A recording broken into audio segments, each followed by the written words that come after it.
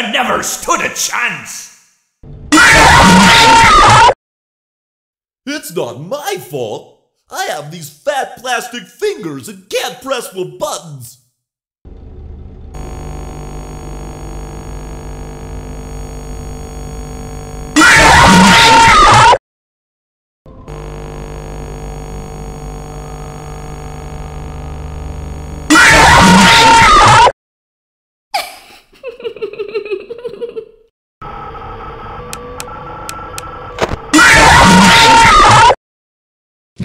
I get to play take apart and put back together. You won't feel a thing. I never thought I'd make it through that vent, but now we are together.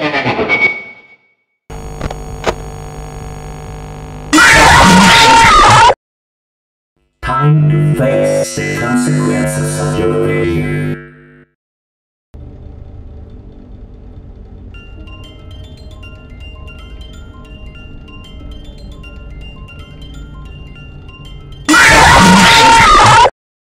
The others are under my protection.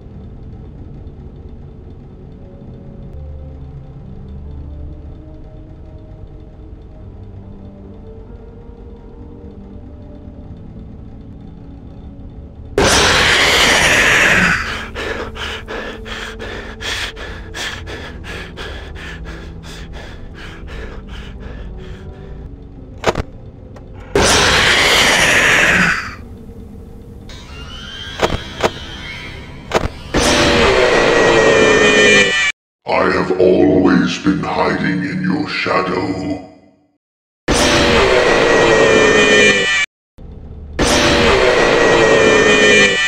Let's see how many times you can be pulled apart.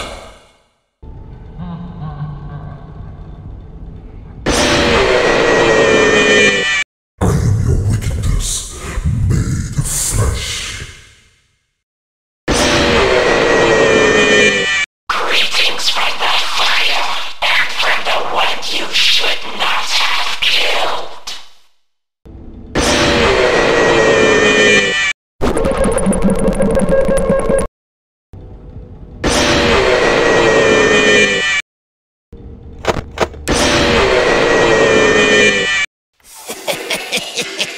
You're not so big.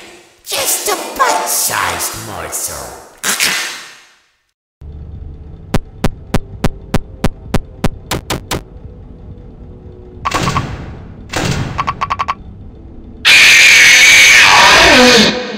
Want to see the scooping room?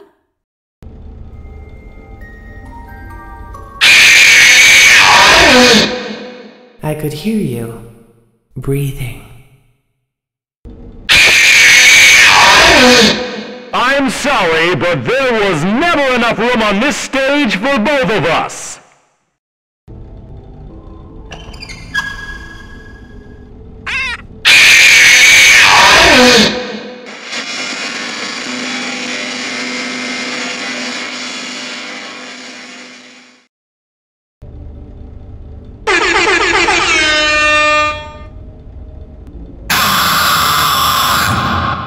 Move over, Freddy Fazbear. Happy Frog is the new star of the show.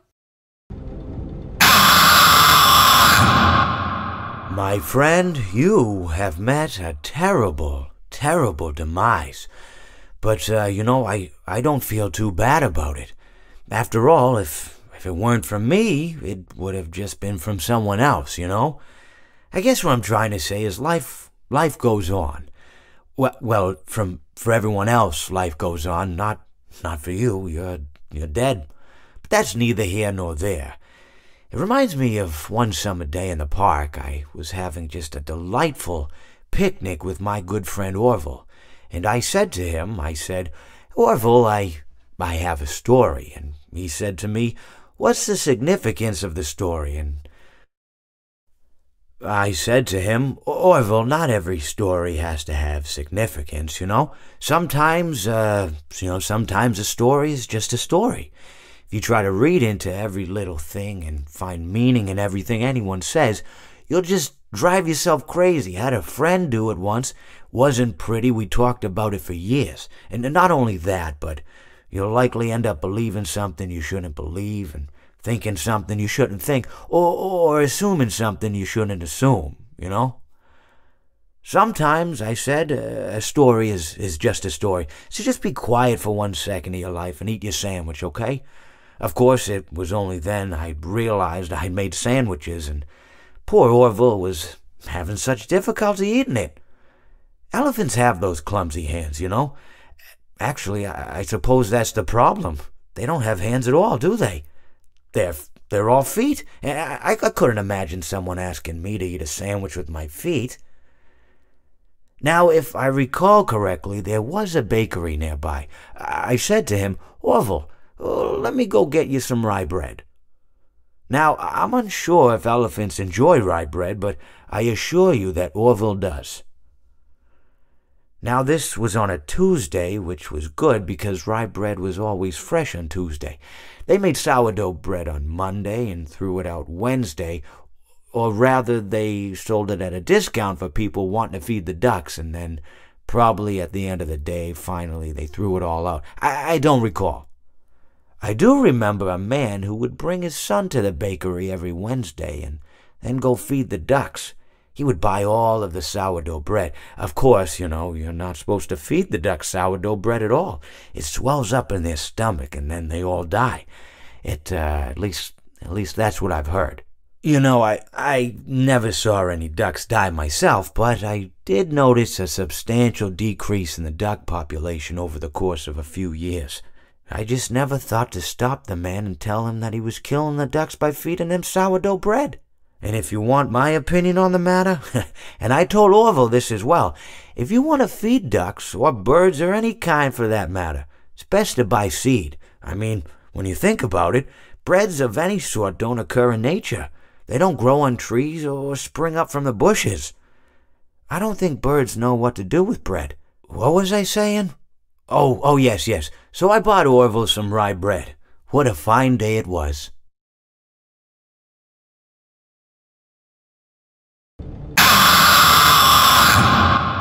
If you sit by the river long enough, you will see the body of your enemy float by.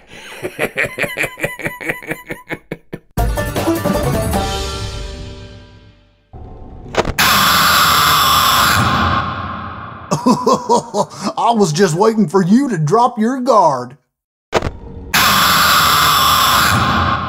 What did you think of my act? Please deposit 5 coins. Please deposit 5 coins. Please deposit 5 coins.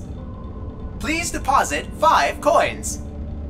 Please deposit 5 coins. Please deposit 5 coins. Please deposit 5 coins. Please deposit. Please deposit. Please deposit. Please deposit 5 coins.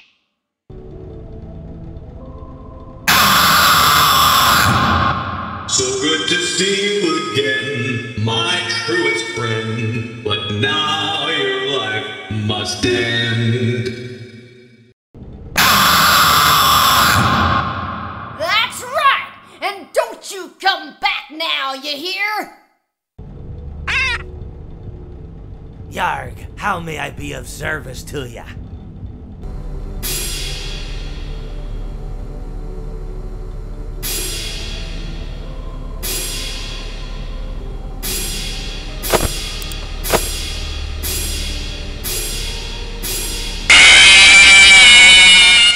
When I'm here, you play by my rules.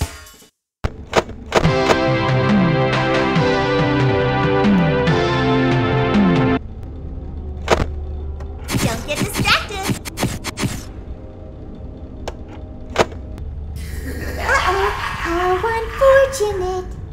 Uh-oh, how unfortunate. I'm gonna do a sneaky thing and throw a new contender in the ring.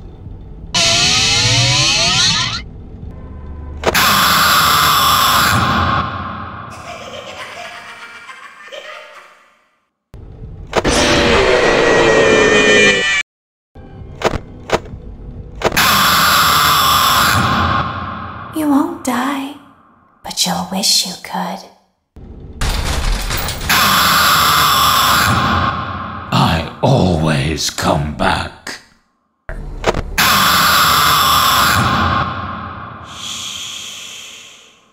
Come spend eternity inside with me.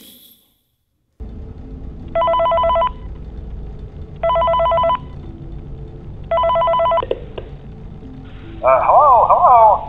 For today's lesson, we will be continuing our training on proper suit handling techniques. When using an animatronic as a suit, please ensure that the animatronic parts are tightly compressed and fastened by the spring locks located around the inside of the suit. It may take a few moments to position your head and torso between these parts in a manner where you can move and speak. Try not to nudge or press against any of the spring locks inside the suit. Do not touch the spring locks at any time.